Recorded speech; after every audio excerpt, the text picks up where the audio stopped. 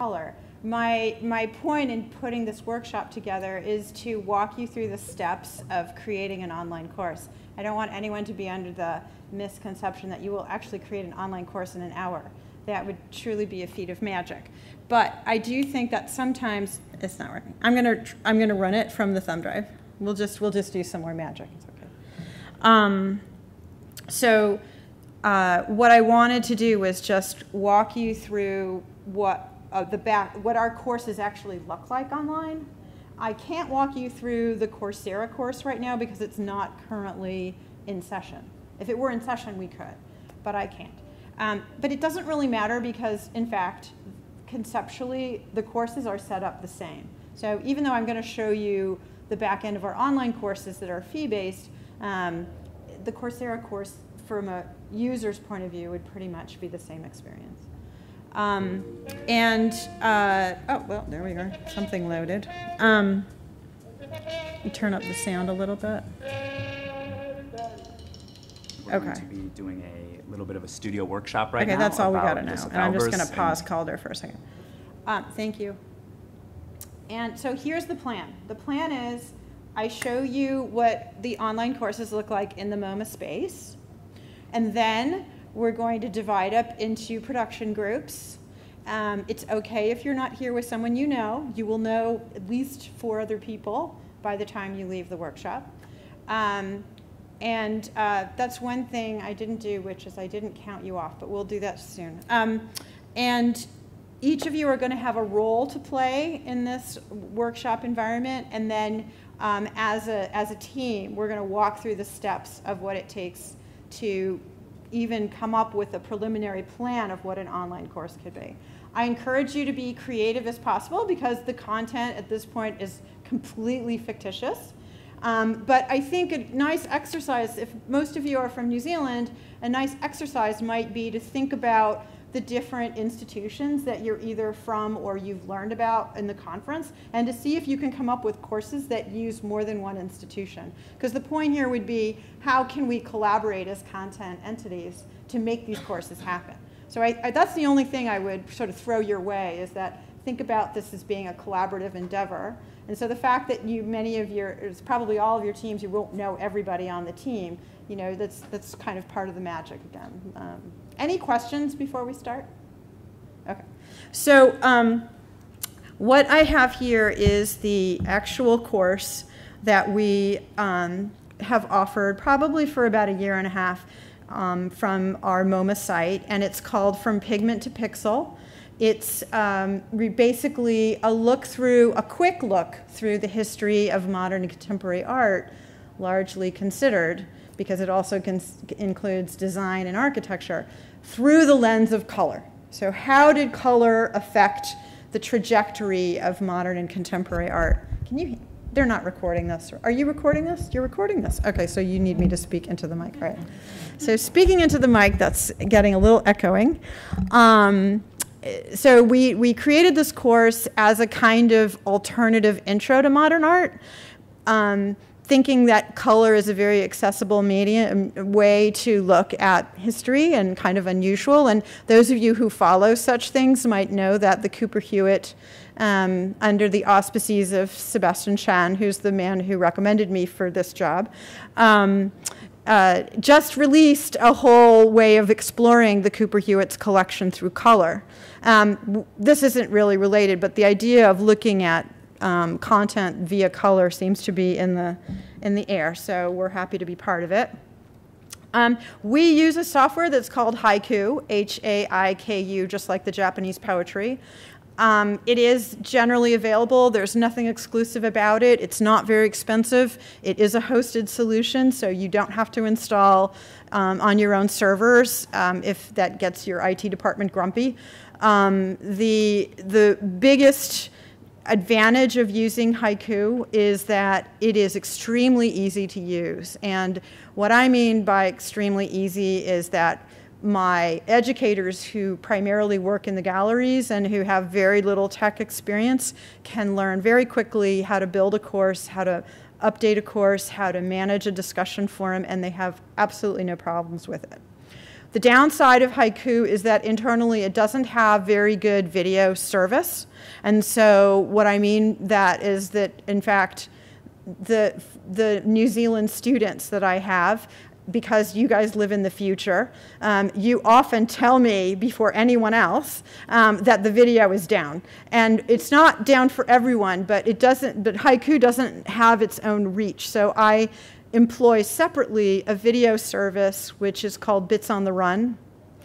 And Bits on the Run has servers internationally, and they're able to stream the video in the way that my students like it. So if they have a certain kind of connection, they can stream it that way, or if they have a certain browser, what their plugins are. Somehow Bits on the Run knows, and the performance is good. Every once in a while, you know, there's a blip, and believe me, I hear about it right away. And so all of that is to say that when we're using, this is just an FYI, when we're using the Coursera environment, it's an entirely encapsulated system. They serve the video, they do the registration, they support the software. So frankly, my job is so much easier when I'm in a MOOC environment because I get all of that service for no fee. Whereas I pay for the other stuff, and it's a little leaky. You know, if a browser gets updated, all of a sudden we're troubleshooting why the content's not being served to mobile devices, or why people with IE can't see it, and it kind of sends us in a tizzy. And I realize that coming from the Museum of Modern Art, and you know, when I was talking about how many millions of people come to the museum every year, you might imagine that I have a team of programmers behind me and that I just snap my fingers and things happen. But in fact, it's me I'm the only full-time permanent staff member, and I have a 2-year grant-funded 20-some-year-old who, of course, can do many more digital tricks than I can, and a 12-month intern. So between the three of us, we manage this whole online course enterprise. So just keep that in mind. I'm not really allowed to impose my desires on the IT department because they're pretty busy. And so we really kind of have to figure it out ourselves. So maybe from that point of view, we're not so different. So the course, as you see on the left-hand nav, and you got a little preview of this downstairs, is very much organized like a book, and I kind of feel apologetic about that. If anyone knows of a learning management system that is more experiential or visual, or if you're interested in collaborating on creating such a thing, that would be my dream, because we're talking about art here, and I would really like to keep the visual information. I just haven't found one that's robust enough. So I'm still in the left nav environment, and I'm still in a chapter-by-chapter progression through the weeks. But the basic ingredient is to start with the welcome and the troubleshooting and all the sort of preliminary materials up top, because believe me, students look for that all the time, and if you don't have it up top, you're going to send emails saying, look at the top, or find it where it is if it's not on the top. And then this is a instructor-led course. I think I mentioned this morning that there's 2 kinds, one with teachers and students and one without. So if it was without this interaction, if you just enrolled as a self-guided student, you wouldn't have the option to say, to introduce yourself, or some of the other things that we'll get to in a minute. If you look down, every week looks pretty much like week 4. So this one is broken out in a couple different sections. We usually have an art history lecture, which is, generally speaking, an expert talking about the topic of the week.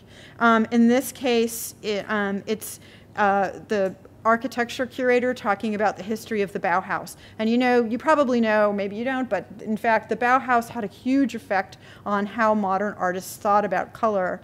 And some of the most famous artists that came out of the Bauhaus came to the US and taught color theory in American institutions. So there's a huge connection there, and that's what the art history lecture is about. And then we often have a hands-on, hopefully always have every week, a hands-on component.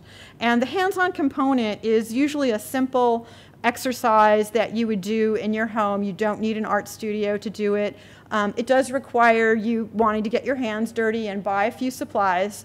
But other than that, it's usually pretty quickly executed. And let's see if we can finish this video where my colleague Calder is explaining a typical Bauhaus exercise. And also talking about some of the terminology that we have been looking at already in the previous workshops.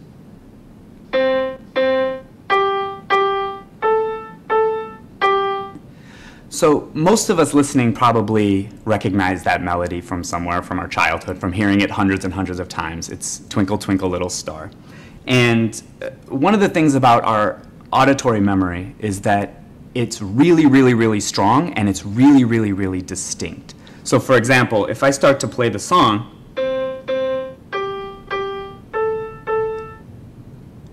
now everyone probably has the next note in their head, and when I do play it, the sound that comes out is going to be very, very close to the sound that you have in your head. So for example,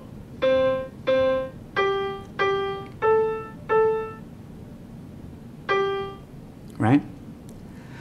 But when we try and transfer that sort of memory to the visual side of things, especially when we start talking about color, it becomes really, really difficult to keep those colors clear in our memory. So for example, if we keep with our Twinkle, Twinkle, Little Star theme and we talk about Starry Night by Vincent van Gogh, Vincent van Gogh's painting is one that I've seen probably hundreds and hundreds of times. And if I had to draw it, I could probably get the outline of the images pretty close to reality. I could see on the left side this tree jutting up into frame. I could see the sky kind of rolling around behind it, the stars in the sky coming over from left to right. And that's kind of the general outline, and most of us have.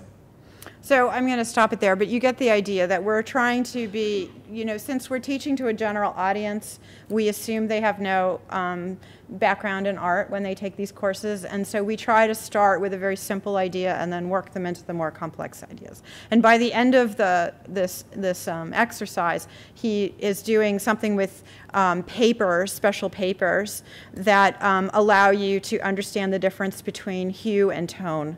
So, and then we ask the students to do that. Then that experience becomes the fodder for the discussion area, which I'll show you in a minute. I think I'm going to be able to call upon archived discussion topics. So yes, here they are. Color, hue, and value. And then you see that Marissa was talking about how helpful this lesson was, and then down below, Harriet, is responding to her, and then Akai, chimes in, and then Corey, the instructor, brings in, his perspective on what's being said. And that, in a nutshell, that's kind of how the most simple, basic discussion goes. Sometimes we have a whole class, 35, 45 students full of chatterboxes, and sometimes we have wallflowers. It's kind of the luck of the draw. But at the end of the studio courses, and this is sort of a blend, art history and studio, but especially the studio courses where they really are much more focused on the how to do it, how to paint an abstract painting, how to make a collage, those courses tend to result in those kind of Facebook groups that I mentioned before. Are there any questions? Okay. I think that's pretty much enough to get us started. So what I was going to do now is just go through, and sorry, we had the technical difficulties, so I didn't set this up quite like I thought I would already. Okay. No? Not okay. Yes, okay. All right. Is it showing up? Yes, excellent. Okay. So what I wanted to do is just walk you through, first of all, this was my inspiration for the organization of the workshop, which I was looking around in the TePapa database, just looking at the images, trying to get familiar with the collection. And I found this really jolly guy here who's a factory worker. And he's actually a good icon to have in our mind because his name is Charlie, and the photographer is Glenn Bush. And Charlie is probably one person in a whole system of things that have to happen in a certain order in order for the outcome to be perfect. And that's kind of the view of what you want to think about when you're putting together an online course. So we're going to start with probably the most influential position. I'm not going to say important, but the most influential thing that you have to have is the manager, right? So the manager is responsible for the quality control. There is an issue of time. So the manager is going to say, you know, we're going to launch in June, and so we got to start production in January, and we're going to be done by March, and then sort of lays out the chunks of time when things have to happen. But the manager also needs the idea maker, which in this case is the teacher. So they have to choose a teacher who's familiar with a certain kind of content. And for our exercise today, you know, if you want to be a teacher in your group, think about the kinds of content that you would be interested in doing. Here are a few examples that might be fun and interesting. You also have the producer. In this case, I mean media producer, which is, you know, where does it make sense to have video? Maybe we make an interactive feature for this. Maybe this is where we have a slideshow of images rather than a video. Are you making a real video, or are you just going to record the audio and have a PowerPoint slide edited with the audio? We do that a lot. It's a lot easier to produce, and it gives more flexibility to the teacher to do editing than if we're editing from a real video, both sound and image together. There's my colleague David, who helps me a lot with the video production.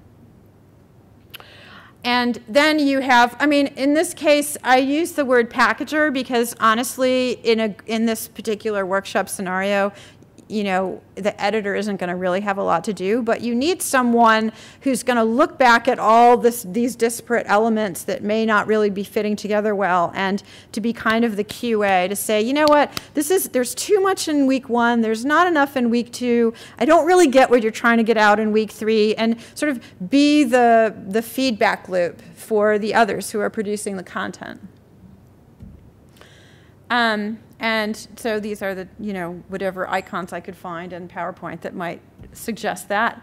And then you need the advertiser, who is making up the messages of how they're going to sell this course. What are going to be the top line communication, words, images, slogans, concept, quick video, whatever it is. You need to be able to get the word out about what you have. Otherwise, you haven't finished, you haven't done your job. You know, you can make the best content in the world, but if it's sitting on your server and no one's signing up, it's not really a good outcome.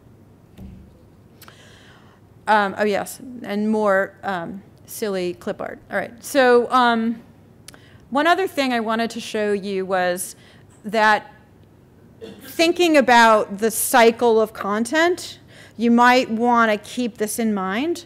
And I didn't really use a particular logic in making this circular motion, just that every week this happens over and over again. So let's just say you start in the bottom left corner, and you want to make sure that every week that you've organized your content in a way that is absorbable.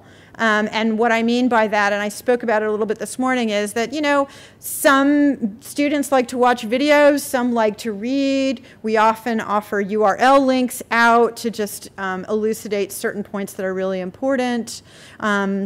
Every video that we put up on the site is captioned, and sometimes our non-native English speakers really rely on those captions, as well as people who cannot hear. With every video, we also provide a slide list, not only to fulfill our requirement for all of the information about what the artist is and the title and the date and permission request information, but also just to give the students a chance to really focus on the images. Because sometimes when you're making a video, you're sort of in the narrative and you're not really having the opportunity, like you would in the gallery, to step out of the narrative and just stare at the painting. So we make the video, it's about the art history, we follow up with the slideshow that lets them have that visual access. So think about the way that you present the content that overlaps, maybe even in the actual information in the content, but that is overlapping and takes advantage of the various ways you could present that information. And maybe you'd even come up with other formats I haven't mentioned that could be part of your content module. So then if you're moving up towards the top to exchange ideas, this is like the discussion forum area. Think about things that would be really good topics for people to talk to each other about. In a classroom, as a teacher, I'm often calling on the students to find out if they do their homework, and I'm making a mental note that I'm then writing down on their record about whether I think they really got it or not. But that's not really, if you're teaching to a general audience, and you know, in this case we're not working towards a degree or certification or anything. I'm really much more interested in putting out questions that get people talking to each other. So what do you think about the content? Or maybe I'll even, sometimes I do this, sometimes I require them to go look at a work of art in a gallery, doesn't matter which one, wherever they're living, or just look at work of art anywhere and come back with this particular content in mind, color, let's say, if we're talking about color, and then to respond to each other, and that would require them to upload a picture of their adventure to the gallery and for them to talk about it. And that's a really good way for people to chime in and exchange ideas. It's non-threatening. You know, you don't want to set up a situation where they have to have specialized knowledge to answer the question. What a way to create absolute silence in the discussion forum. Is this all nodding heads? Yes? We're good. We're together. Okay. So moving over to experiment, that's more about the hands-on situation, and sometimes the thing I just described in discussion kind of bleeds over to hands-on, but it's so rewarding, I think, when you're studying art, even as someone who's only involved in the art history part, to actually have the experience of making. And you know, we've started this new program in MoMA where we've thrown out all of the traditional style lectures. You can't go to MoMA anymore on just any day and show up at 11 o'clock and a lecturer will appear to you and they will lecture to you for an hour. We used to do that twice a day, and not anymore. What might happen is that you're in the galleries and a cart will appear, and on the cart are lots of clipboards with pencils. And I might say to you, this is an intervention. We're going to draw. And you have no idea that I'm coming. It's not on the schedule anywhere. And I start passing out pencils and paper. And before you know it, everybody's happily drawing.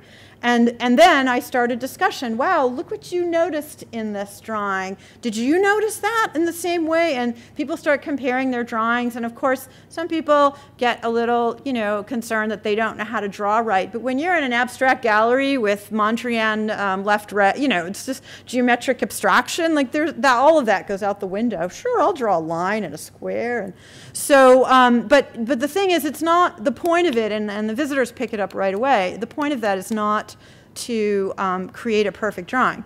The point of that is to get you looking, right? It's just an exercise to get you to focus on the act of looking. And down on this corner is to show mastery of some kind. This is something I struggle with the general audiences, less so with the Coursera MOOC, because the intention of the Coursera MOOC was to build the pedagogical skills of the teachers. And even if they weren't teachers, that 40% that showed up that weren't teachers, they're there. I mean, I'm not going to skew my content for them. The point was, we're making a class for teachers. If you come, that's fine, but you got to behave like a teacher. And so if I know that they're all teachers, I'm much more comfortable coming up with assessments that would be teachery and relevant to their background. So, you know, the final project for the Coursera course, which to my surprise, 1,500 students did everything in the Coursera course, including the final project, which was a lesson plan. So they had to make an elaborate lesson plan for one of their classes that involved all the skills and the subjects that we had talked about over the 4 weeks. And 1,400 did that, and then they got a certificate of completion. So in order for them to get that certificate, I had to assess them along the way. So there were quizzes about the reading, and there were, I can't even remember now, there were certain things they had to do. They had to post in the discussion session, and then the last bit was the lesson plan. And I just think that, you know, we might reach in that way maybe a couple hundred teachers a year, but reaching 1,500 at that level for us was just phenomenal. Whoa, it's getting a little wiggly over there. All right, so you might have other ways of showing mastery, and I would say that this is optional, but I'm putting it on there as it might fit into your goals in making the course. Okay, so now it's time to do the workshop part. And I'm going to guess that we'll probably fit into 4 groups, but here's how I'm going to do it. So those of you who really see yourself, or maybe you already are managers and you want to be in the purple team, can you come up to the table over here? Oh, come on. Stand up. You must move now. Come on. I think I need at least 4 of you. And then if some of you are going to hang back to see which groups need someone, that's fine. Thank you. Managers, very important role. All right, next, who wants to be a teacher? Okay, you teachers, go over by the blue post-it, the blue end of that table over there. Great, 4 teachers, 5 teachers, excellent. We can have 6 teachers. Let's see what happens. One of you might have to move around, but we're just going to fly by our pants here. All right, now, producers. Who wants to be a producer? Media producer? Do you think in video? Okay, go to the green end of the other table. Now, if you're at a color end, take one of the Post-its and stick it on your shoulder. So this will be important. Oh, come on, purple group. I'm sorry, yours are pink. And then promoters. The rest. Oh, wait a minute. Some of you didn't go. Oh, we might have to make another group, I think. Time's up. All right, stop talking. We're going to share now, and I want to make sure that everybody hears everybody else, because remember, peer-to-peer learning, very important, right? You all learned that this morning. Oh my goodness, you guys are really recalcitrant. Do I have to use my teacher voice? Hello? Hello? Table 4 and 3. There's a column between us, but I can see you. All right. So everybody turn around, face me. I'm the director. I'm going to call on my marketers to be the ones who are going to pitch the course to me. We stepped into the elevator, and I'm saying, oh, what's going on? I'm going to have a press event tomorrow. I'd really like to have something from you that I could promote in the press event. So, group 5, let's hear it. Hi, Rita. Wait, actually, Tamara, can you come up into the mic? I don't think everyone can hear you. No. Well recorded.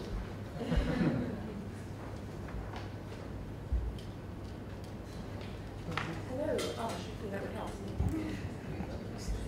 That's okay. We've produced it's going to be an 8-week course to tie in with Term 2, 2014.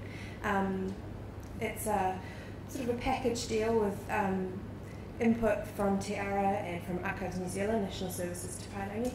It's a course on the women's suffrage movement in New Zealand. It's very important that it's targeted towards secondary school students. They get to understand New Zealand's important place in social change, and it also slightly coincides with the Women's Suffrage 120th anniversary this year.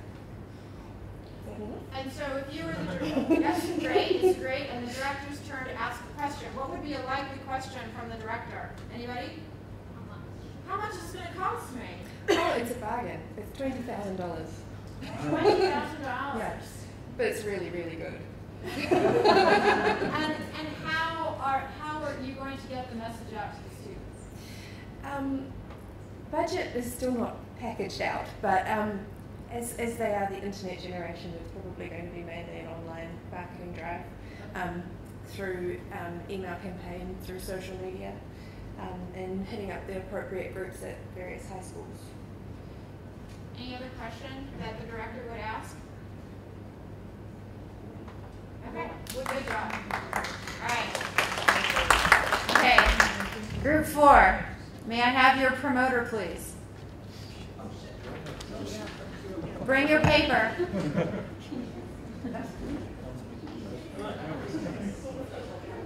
I just want to mention that very often, I mean, although we did this in less than an hour, the idea, very often that the people on the team have to play more than one role. You might have already guessed that. Rarely do we have 5 people on the team actually playing these separate roles. Okay. All right. Team 4. We decided we would have a course about planning a wedding, and we would have 4 modules over 4 weeks, and our weddings would be sort of thematic, so it would be the full out, all, you know, costas, no expense fee kind of full-blown wedding, and then you would have the cheap and cheerful barbecue on a beach type thing, and then you'd have the registry wedding, of course, if you're sort of like knocked up and your husband's going off to fight war, and then we have the eloping off to a Pacific island. So everything that you would need to do to plan those kinds of weddings. What's next? What would the director ask? The audience is people getting married. Yeah. What about, did you say how much it would cost? We thought $2,000, and we'd just do $500 for each module. That's how much it would cost. And are you going to charge admission for this?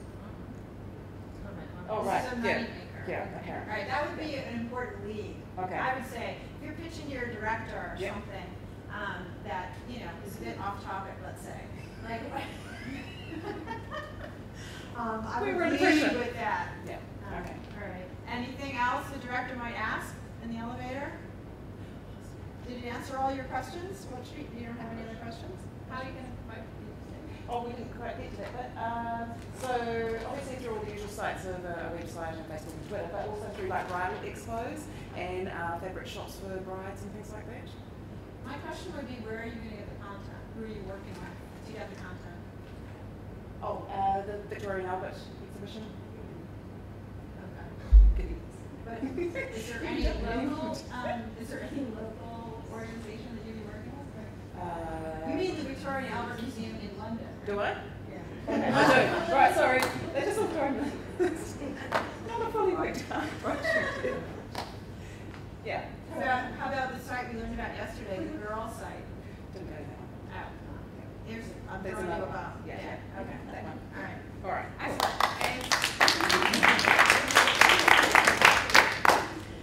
Just as an aside, people will pay to take lectures that are not on such, like, you know, let's say commercial topics. Group 3, send me your promoter. Bring your notes.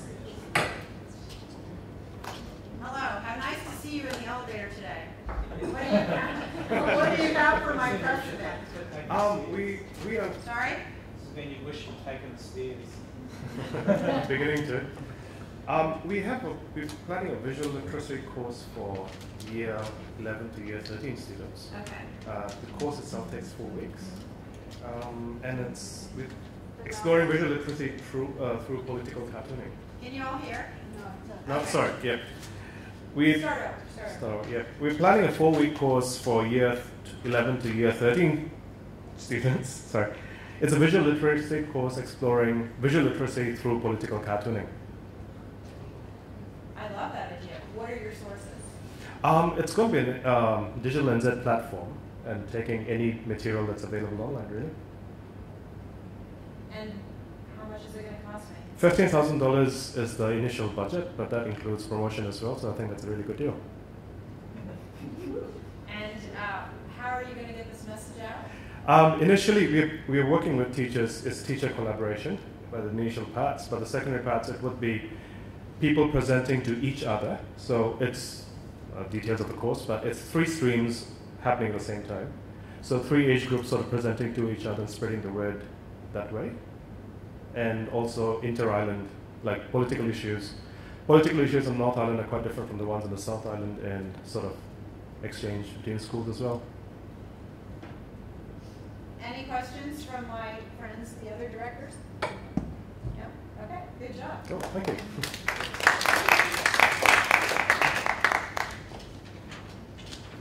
Come into my elevator. Thank you. Right, you know how you've been wanting to get more collaboration in the glam sector? Yeah, And- how did you know? Oh, I've just been reading you. And that we've actually got some really great existing resources, specifically Kete, that we can get a lot more value out of. We are wanting to run a little pilot project where we get existing Kete and run a course that's aimed at professional development, with the impact being that they will, professional teachers and institutions will be able to help communities tell their own stories. So what it is, it'll be a 6-month course on how to use Kete, aimed at professional and other, yeah. I may have to get out of the elevator at this point. Oh, why? You don't want to get No, out? it's just like, time's money. Stop. What are my questions? Did you say how much it was going to cost? Well, we're going to be drawing on resources from across institutions, but we reckon a budget of $10,000. Okay. And how are you going to market this course? How are people going to know? Through professional the professional communities of the Glen sector. Okay. That sounds a little abstract to me, because what you want to do is you want to say, like, we're going to use, Twitter, or we're going to do, So it's a professional development course. Sorry, I probably wasn't clear within the sector, and you're using, like, for example, the community at NDF. Okay. So I'm using the existing network of NDF to communicate out about this course. That would have like a very strong message for me. Okay. All right. Excellent. Last one. We're not too far behind now. All right. Take us home, group one.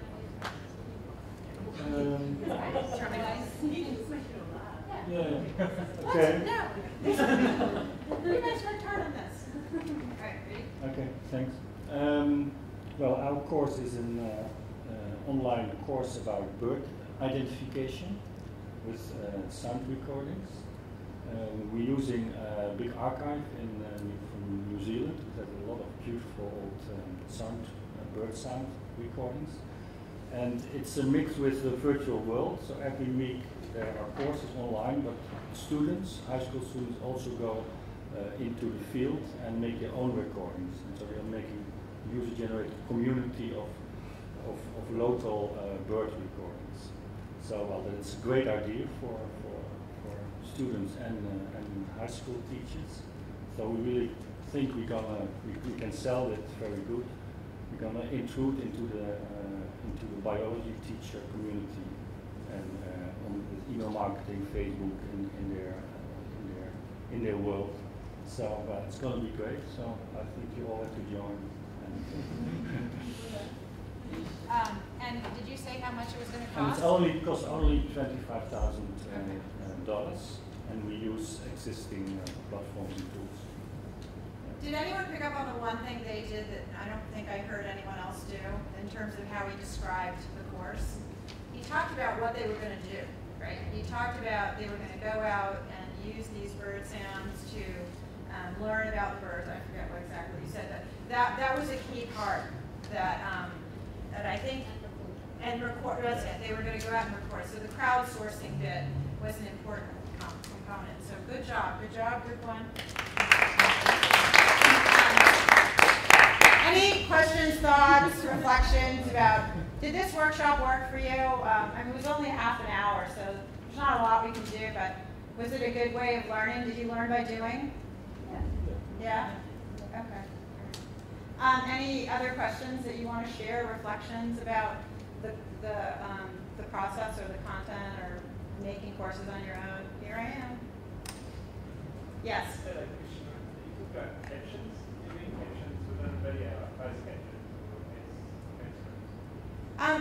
I didn't hear your question. When you did the introductions, you were doing captions for your video? Oh, captions, yes. I thought you said actions. Sorry. Are those closed captions within the video, or is that like a transcript underneath? We don't put transcripts, entire transcripts on, but if students ask for them, we will send them to them. So it's really by request, but these are closed captions in the video that we usually do. So just, we only have such a short time together. I just wanted some overall reflections, which is that thinking carefully about all the ways that you can use media to teach is really important. And I know you don't nearly have enough time to think about that, but it really does create a lot of value for the online course experience. So that's one thing I really want to emphasize. And the other thing is that when you're describing these things and you have 5 minutes for the director, really focus on the action words. We're going to do this, it's going to do that, the students will do this, this is what the outcome is, here's how much it's going to cost, in like 5 sentences, no more. And you know, just helping you get your ideas across. I don't know how it works in New Zealand, but I'm often asked to stand and deliver in a too short amount of time for very complex ideas. So I have to constantly be thinking about, you know, how I'm going to sell this piece. So, but I have to say, for throwing you guys into hot water, you did fantastic. And since the promoters were really in the hot water, I have a special present for them from the Roman gift store.